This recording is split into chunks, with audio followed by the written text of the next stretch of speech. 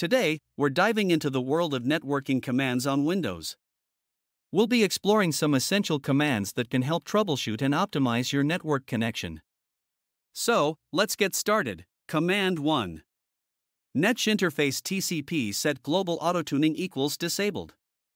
This command disables TCP autotuning, a feature that adjusts the TCP receive window size dynamically. Disabling this feature can sometimes improve network performance, especially in certain network environments.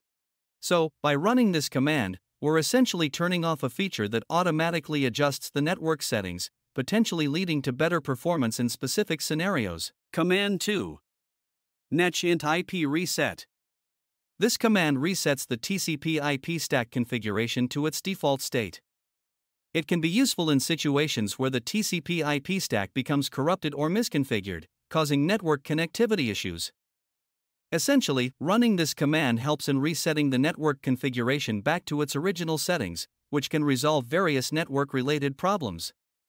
Command 3 IP protocol configuration/all.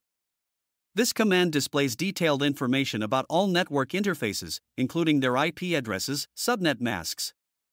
Command 4. IP protocol configuration/release is a Windows command prompt command used to release the current IP address assigned to a network interface.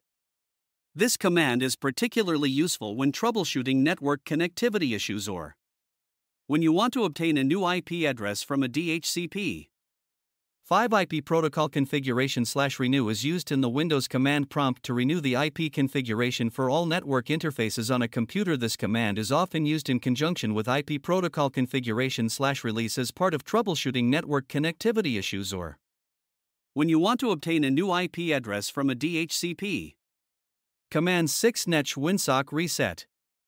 This command resets the Windsock catalog to its default state. Windsock is a programming interface and the supporting program that handles input-output requests for Internet applications in a Windows operating system. By resetting the Windsock catalog, we can fix various network-related issues caused by corrupted or misconfigured Windsock settings. Command 7 IP protocol configuration/Flushin. This command clears the DNS resolver cache, which stores the IP addresses of recently accessed web resources. Flushing the DNS resolver cache can help in resolving DNS-related problems, such as incorrect or outdated DNS records.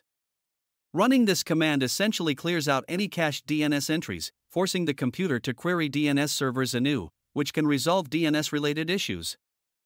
We've covered some fundamental networking commands and their meanings.